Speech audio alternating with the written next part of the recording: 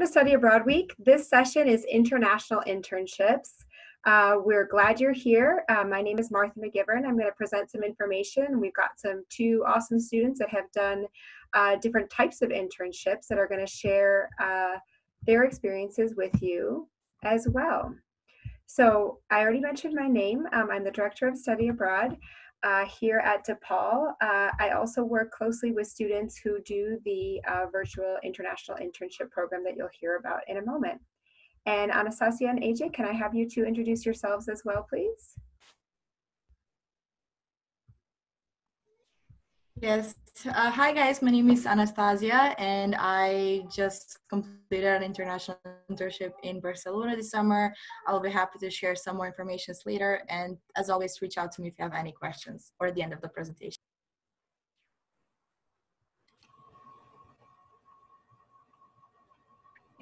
Hey, and hey everybody, my name's AJ, fourth year studying econ, just returned from an international internship in London doing consulting. So here to answer any questions as well.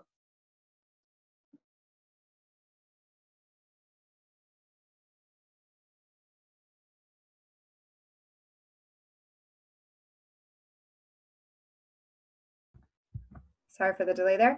To get us started, I want to talk about what the objectives are of the session that you're attending. So first, when you finish this session, we'd like you to know that internships are a key feature of some DePaul Study Abroad programs. We'd like you to understand that international internships are available both virtually, which is important, especially important right now, as well as in person to DePaul students. We want you to connect with your peers, specifically AJ and Anastasia, who participated in an internship-focused study abroad program. And we want to make sure you learn how to search for international internship opportunities through DePaul. When we talk about program models for internships at DePaul, we really offer two main things, and then you can kind of do something on your own. So the first are virtual international internships.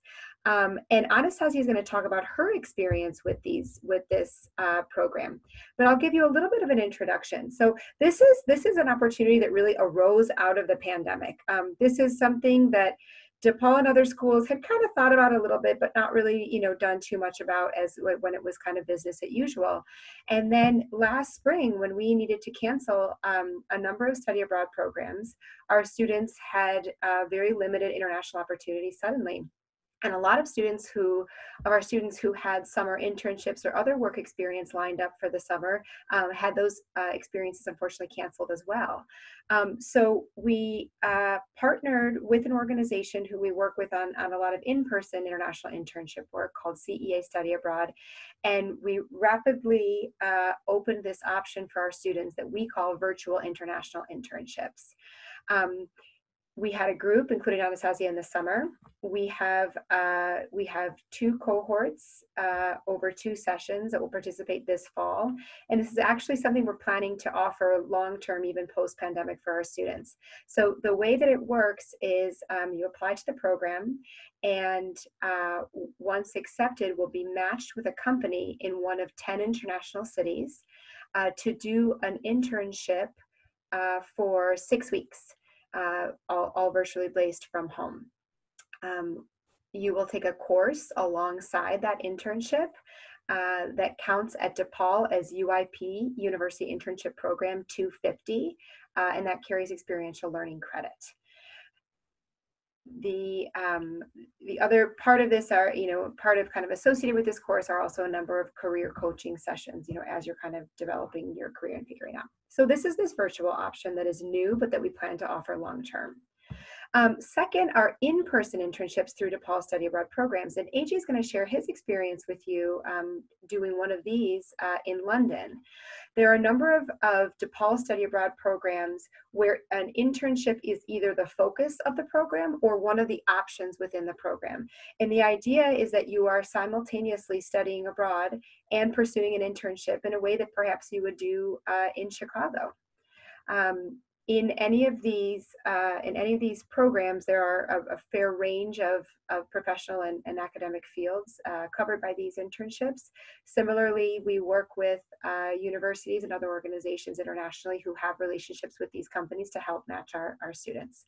So these are the two really types of models that DePaul Study Abroad offers, and DePaul as an institution offers to our students. And then I just want to say it's possible to do something on your own. So some of our students do have, a connection overseas, and they're able to get their own internship set up, or, want to find another kind of program, sort of like DePaul offers, but they want to do it on their own. That's absolutely allowed. And so I just want to say that, and we can, support you to a certain extent with that. It's outside of what we typically offer, but we would love you to have an international internship. And so however, whichever the model or mode that gets you there would be great for you. I'm going to turn over now to Anastasia to please talk a bit about your experience. Thank you so much, Marty. So my internship was with Coasis, which is a hospitality business in Calafell, a town located on the Mediterranean Sea, just like 1 hour outside of Barcelona. It was founded by two female entrepreneurs with passion for hospitality, traveling, new adventures, and it offers a modern way of housing for digital nomads who want to discover new places and keep a healthy work-life balance. My role was a digital marketing strategist, and I'm doing PR and advertising as my major in college, just as an FYI. And my role was to assist in the development of a cohesive and profitable social media strategy for Coasis. So I performed market research in order to better understand the target audience and the current culture climate. With COVID, it was quite challenging to work in the hospitality, but it even made it more interesting. And with all the data collected, I was able to create and execute monthly social media content calendar, as well as create the whole content. And another interesting thing is that I'm an international student myself, studying in the US. So the whole idea and concept of studying abroad or doing an internship abroad is very fascinating, because I personally love to challenge my comfort zone and to push myself into unknown experiences and unknown cultures. And this summer, this felt like the perfect opportunity to do so, since we're all stuck into the city where we found ourselves in March, right? What I liked about internship is this internship as well is the collaboration and the courses that was offered through CEA, as Marty explained, the partner of study abroad. So weekly we had discussions and courses and assignments that made us self-reflect on our career, what we were doing, but also they made us discover more about the Spanish culture and the people and their history and heritage, their communication style, and so forth. Through all of this, I was able to gain in-depth knowledge about the people who are living in Spain. And since I took this in the summer, in the midst of a pandemic, I learned how to adjust, how to find creative ways to live in this new normality in my personal life. I had to learn how to adjust the content online as well, so I can have effective communications with my target audience. The work was definitely dynamic and things were changing on the daily, but it only made me feel alive. And as cliche as it may sound, I think that this college time is the perfect time to find yourself and find a career path that you love. And the only way to do it is by living your own bubble and exploring the world outside of it. I know that it might be scary, you might be scared, or you might be feeling overwhelmed, but if you're scared to do something, then just do it with fear, I would say, because you gain something new every time.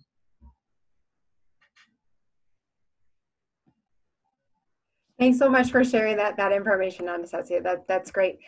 We will have a chance to ask some questions at the end, so make a note of them or put them in the chat. And in a few more slides, we'll be able to ask questions of our panelists. I'd like to turn over now to our presenter, AJ Rucker. Thanks, Martha. So again, my name is AJ, fourth year studying economics, mathematics. So just last year, actually this time last year, I was in the city of London studying at the London South Bank University. And I was completing an internship with a real estate firm called Lovett Parks. It's founded in 2018, headquartered in London. It's a UK-based real estate firm with quickly growing portfolio of residential and holiday caravan parks spread throughout the United Kingdom. So caravan parks or a caravan park is a very decorated way of saying a trailer park, except these were high-end caravans. So you found yourself purchasing plots from anywhere from 75,000 to 250,000 pounds, which is more like $300,000. So anyway, while there, I worked as a strategy consulting audit analyst, and some of my responsibilities included, internal project management, focused on delivering strategic sales and digital marketing process improvements. So two, I think, shining achievements that I love to talk about. Well, just more broadly, it was a smaller company with only about 50 or so employees. And so it was a very intimate environment where I really got to learn just an absolute load of different information. I got to work directly with the CEO and the COO on a bunch of special projects. One included migrating the company over from an old, it's called an ERP, Enterprise Resource Planning or Management Software, to a new one. And I helped execute a $1.25 million purchase, software purchase, which in turn created millions of dollars worth in value for the company. And the other one was completely doing a redesign of one of their caravan parks website. So absolutely loved the internship opportunity because it was a chance to, again, work with a much smaller company, of course, get to learn business in a global environment and perspective. And then more on the studying side, I think London was exactly the best place to be for someone who is interested in the world of business, being one of the largest markets in the world. But truthfully, and quite candidly, it wasn't always rosy. It was actually hills and valleys. Had some really awesome times there, and then there were some kind of gloomy times there. But I say that not to discourage you, but to tell you that that's normal, that's life, and it is. I will tell you, there was perhaps no better a place to learn that lesson and to learn how to navigate through sort of challenging times than in an international context, because it challenged the hell out of you or out of me. And so, I highly encourage it. Thanks so much, AJ. We appreciate that. A couple odds and ends before we get to asking questions to our panelists.